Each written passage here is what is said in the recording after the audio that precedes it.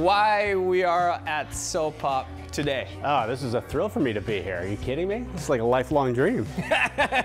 If you know the Jones Soda brand, we're known for photos on our labels. Proud to be uniquely different, kind of march to the beat of our own drum. We reached out to our friends at Sub Pop. We selected 15 artists who were interested in working together with us. Our brand celebrates the arts in a way that no others does, and music is one of those things. Hi, my name's Lily.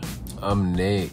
And we're My idea. And so what we've done, we put it through our augmented reality program, which we're calling Real Labels. You can actually take a bottle, download the Jones Soda app, hold your phone up to that bottle.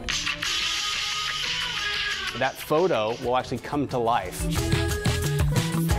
Jones Soda came to us with this idea of putting artists on the labels, and they came to us with this technology, this augmented reality. It felt like such an unusual and unexpected and fun way of trying to reach a new audience. There are 15 bands participating with their own images. The Corridor from Montreal, who are the first French-speaking band that's been signed to Sub Pop.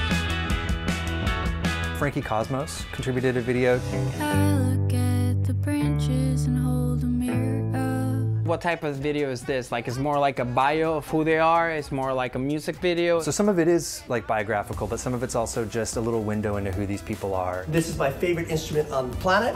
Doesn't look like it, but it's a bass guitar. Everything from getting a couple videos from bands who were just goofing around at home to one artist in particular produced a whole little 15-second reel. I can look directly at it. Your face is sorted in the window. First, it was a great collab. Like, I think it makes sense. Jones with you guys. Yeah, totally. I mean, two independent Seattle companies. It's amazing that it looks so real. It looks like the label on the bottle is moving. What about the band members? Did some of them express their feelings? I got a couple text messages from people saying like, it works. But, you know, like, now that I learned about these indie bands, I think it's time to just drink soda. So, cheers.